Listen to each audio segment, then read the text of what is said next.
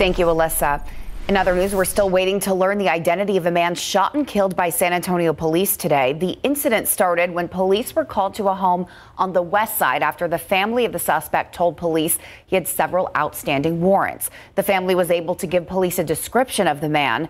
Police believe they found him riding a bike in the area. According to Police Chief William McManus, when the officers attempted to stop the man, he began to fight them. The man then allegedly pushed the officers away and claimed he had a gun and was going to shoot.